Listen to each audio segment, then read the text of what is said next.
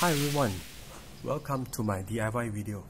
Today I'm going to share with you how to replace the conventional hard drive to an SSD and install a Windows 10 into your new SSD drive. So the main reason of upgrading from the conventional hard drive and to a SSD is because the SSD is much more faster both in read and write. The SSD consumes less power, and the most important thing to me is that it is shock resistant. Older generation, the hard drive, when it is running, let's say you accidentally drop your laptop or there's a big shock on the laptop, it might permanently damage the hard drive, right? But this is not the case for SSD. First, you must have an SSD, of course. So this SSD, this is a Acer Panther SSD. This is 120 gigs, so I get it at a low price, and to me I would just get 120 gig because I would just install all the necessary application, the Windows, maybe the Microsoft Office and those application you need in the SSD. Meanwhile, if you have a CD-ROM slot in your laptop, the removable CD-ROM, so you can buy this hard drive KD, so you can install your hard drive into this KD, the old hard drive. So you replace with the SSD, you still have your old hard drive, you put in your hard drive and replace it with your CD-ROM slot.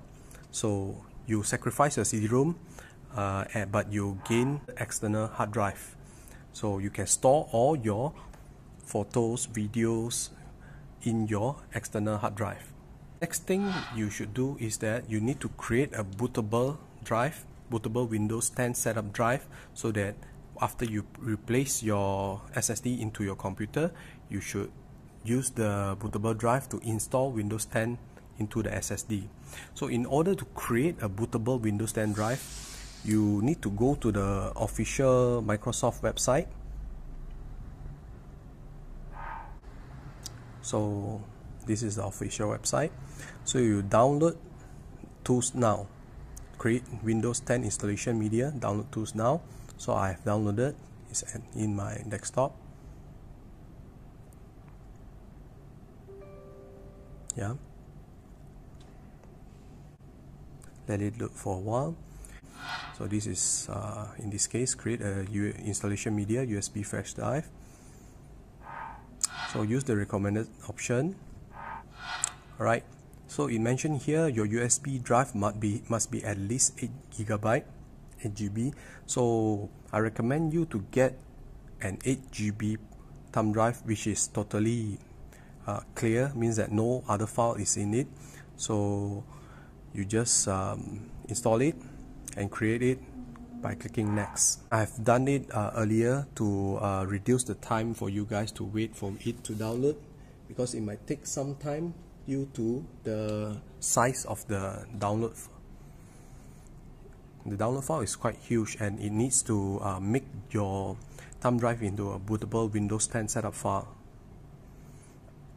After the creation of your USB drive, your USB drive should show something like this.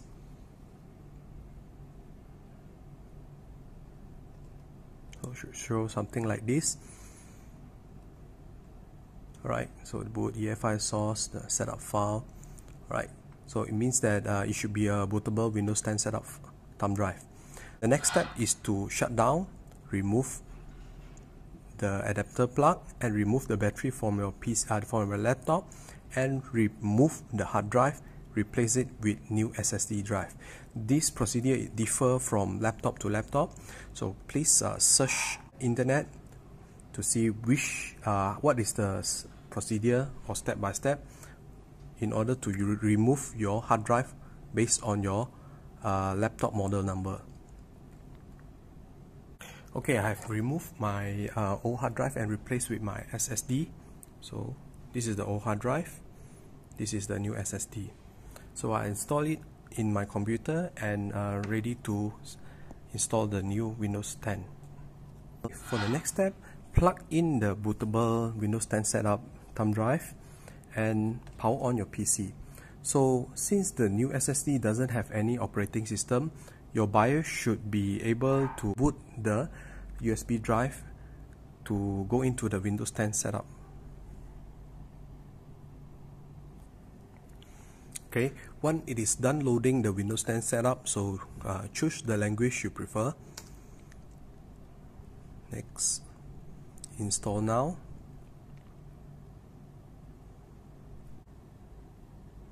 So for this situation, if you don't have the product key, you can just skip this procedure. You just click I don't have any product key. If you have a Windows 10 product key in your hand, then you can key in the Windows 10 product key. So do not key in the Windows 7 product key in here. It will not work. If you have Windows 7 product key and you want to upgrade from your previous OS, the Windows 7 to Windows 10, you just need to key in after the completed installation of the Windows 10 and booted into the Windows, you can activate. So you just click do not have product key. Choose the suitable version. So for my version is Windows 10 Pro.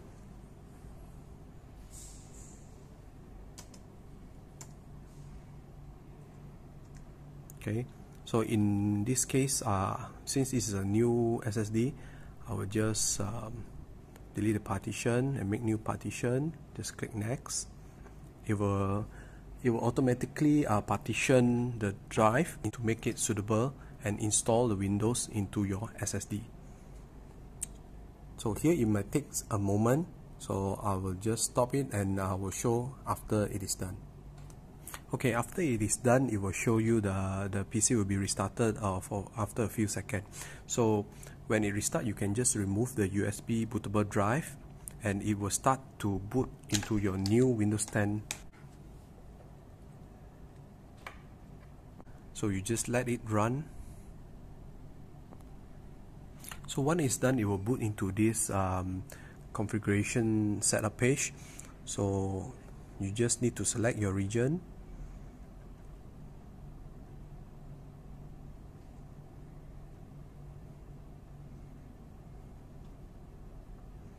Okay, your keyboard layout. I'll skip this second keyboard layout. So choose do not have internet, just ignore that. So continue with limited setup. So just key in your name for this laptop. So you can set up the password later. So device activity history, you can choose to activate or you can disable it. So I choose no, so you can activate later if you want. So from here, usually I will just turn everything off. If, like I mentioned, if you need, you can activate, turn it on later.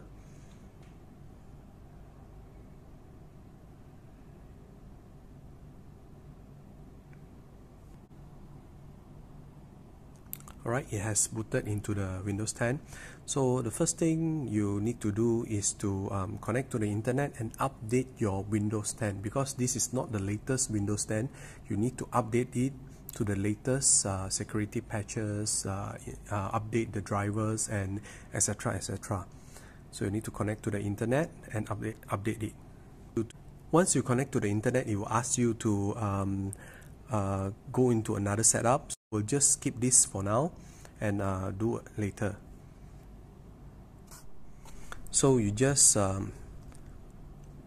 click on the Windows button, search update, check update, press enter, check for update. I highly recommend you update everything. Try it will restart a few times and update. So make sure that you have all the updates. When the next time you click on the update, it will show you no new update available. In that case, then only you can proceed to the next step and to set up or install new apps such as Microsoft Office and etc. So from here, you just let it update and it will take a few hours to download and update everything. So I will just skip it and make sure everything is done. I will come back again. So I have updated everything. So let's double check again.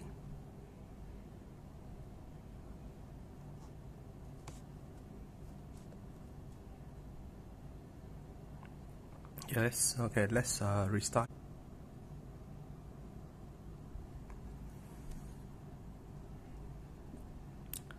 So you can see from here, during a reboot, you can see how fast an SSD can boot in the Windows 10 compared to the hard drive. Just as I finish my telling you this, and you can see it's going into Windows already. So it's quite fast. I think it's about 20 seconds more or less. So let's recheck.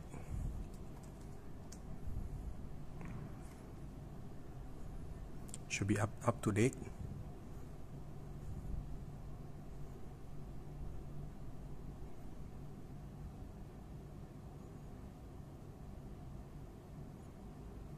Okay, since everything is up to date, so the last thing is to do a disk cleanup. So clean up system file, because just now we have updated a lot of updates, so there might be some update file stored in the C drive, so we can just clear it off. Just take everything. Take. So from all the updates, so the biggest file is delivery optimization file. So this is the update file. So let's clear everything. It should be just a few seconds because of the SSD, the speed of the SSD. Alright, so it's done. So the last thing before you install any apps such as Microsoft Office and etc., this the caddy. So if your laptop have external, the built-in CD-ROM, which you can remove it, so you can replace the CD-ROM, remove the CD-ROM, buy this hard drive caddy, install your old hard drive, put it in, alright, so and slot into your CD-ROM slot, remove your CD-ROM and slot into your CD-ROM slot, and you can use this as the second drive to store all your data, your video, your photos, your application, maybe your game library. Alright, so it's detected. So this is the previous old hard drive. Before I end the video, here's the comparison between the hard drive benchmark using the Crystal Disk Mark, comparing the hard drive and the SSD. So the hard drive read is 79.7 megabyte per second, and the write is 71.5 megabyte per second.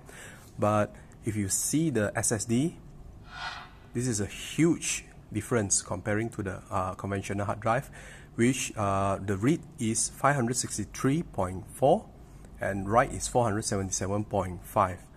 Alright, you can see this is the hard drive, this is the SSD. So it's a huge difference. So the first upgrade I would recommend is just replacing the hard drive with SSD drive, and you can feel the difference. If you still need the PC to perform more, maybe you can install more RAM and etc. But the first recommendation I would suggest is to replace your old hard drive to the SSD. Thanks for watching my video. Hope you can like, share, and do remember to subscribe to my YouTube channel, and I'll see you next time.